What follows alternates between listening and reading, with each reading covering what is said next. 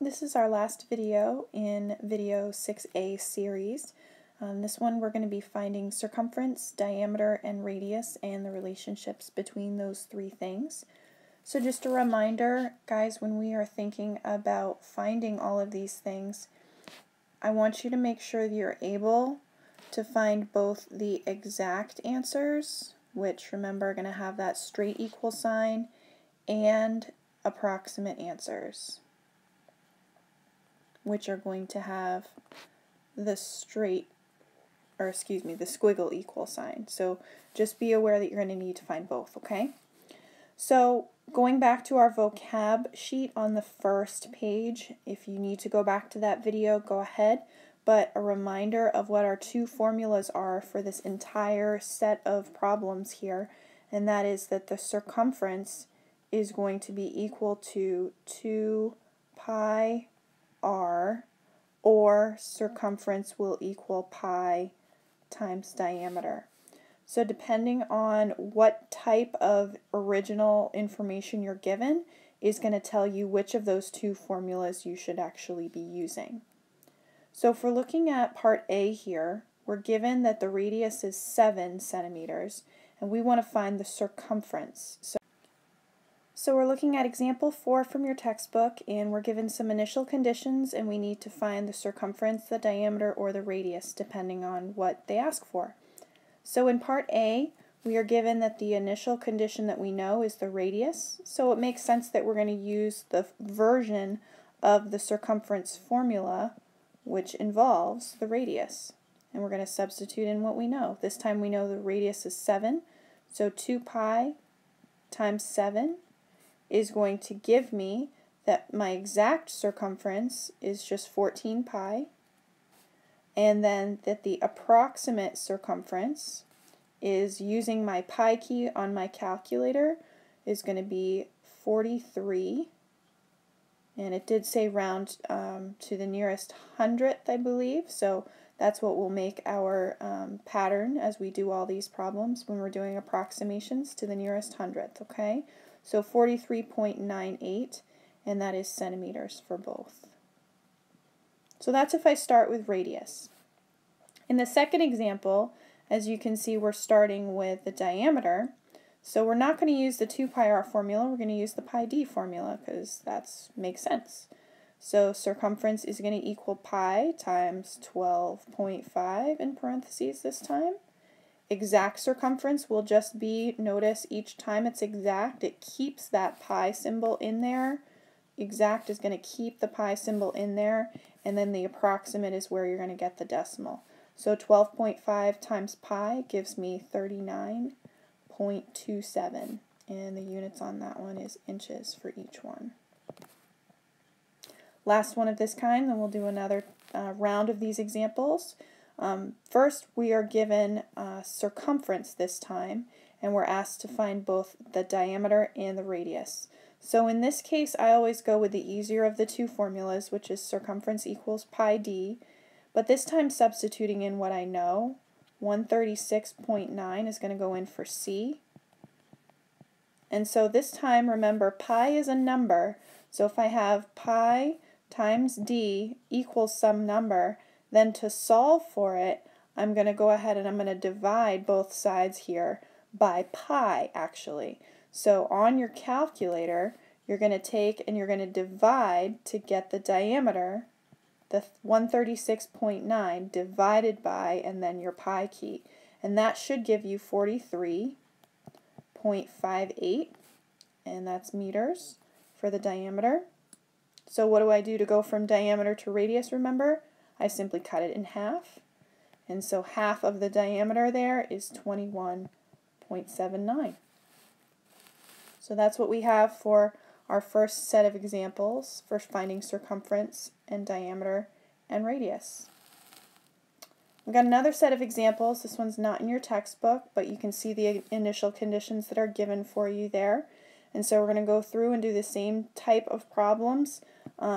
Again, we're given radius in this first part of example 4b part A, so it makes sense to use 2 pi r as a formula. If we know the radius, we're going to substitute it in,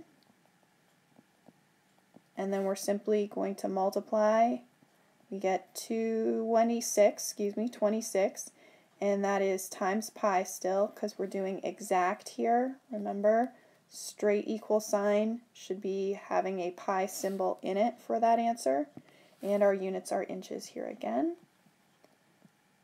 Second step, getting an approximation with the calculator. That's going to give us 81.68 inches. Part B, this time we know diameter, so C equals pi d is our formula. Plug in what you know. C is going to equal pi times 6.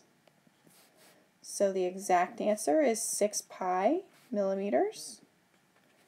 And the approximation is what 6 times the pi key gives you. So in this case, that's 18.85 millimeters.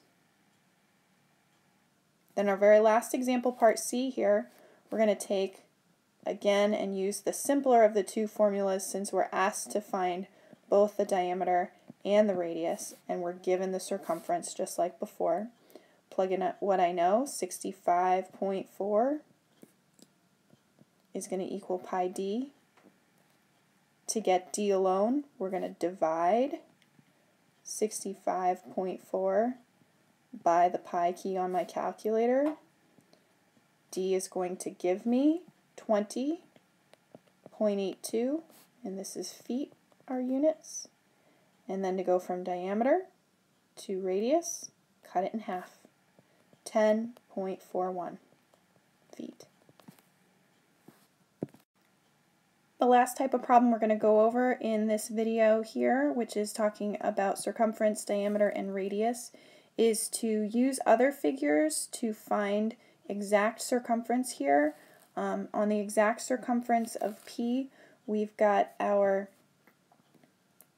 circle with a diameter coming across like this. Pretend that's straight. And then out of that diameter is made kind of a rectangle, if you will. This corner angle here, we're told, is a 90-degree angle. And we're given some measurements that this chord right there is 5 and this chord is 12. So I hope that you can see within this picture a right triangle coming across, and to interpret that in terms of diameter, the diameter is the same as the hypotenuse of the circle, the hypotenuse of the triangle. And I hope that you can also recognize that this is a 5, 12, 13 Pythagorean triple right triangle, which we've worked with for a while with Pythagorean theorem. So it should come as no shock to you that our diameter is 13 in this case. Using that value with our pi d formula for circumference, the circumference is very quickly just 13 pi, and then we want to make sure that we're in centimeters, which is what our measurements from our textbook were given to us on the diagram initially. So that's our answer there. Exact is what they wanted, and so we've got 13 pi centimeters.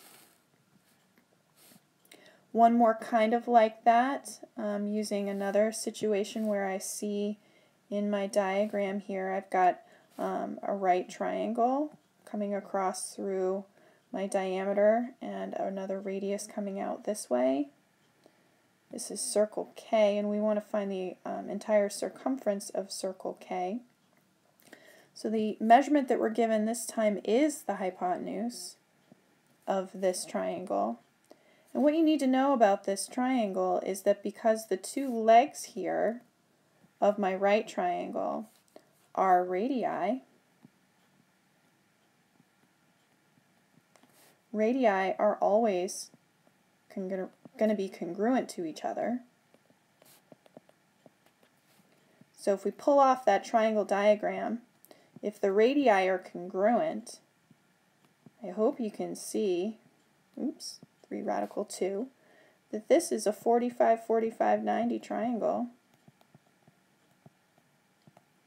And so in that case, the hypotenuse is going to equal the leg times radical 2. So I hope you can see that the leg there has to automatically be 3.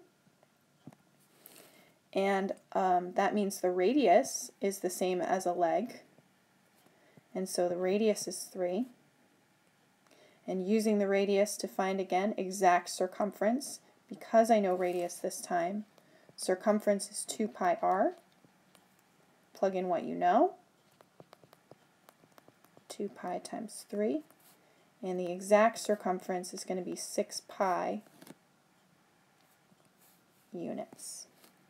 And there you have it.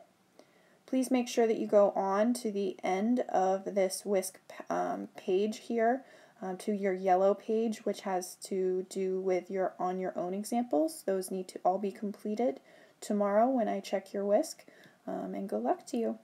Bye.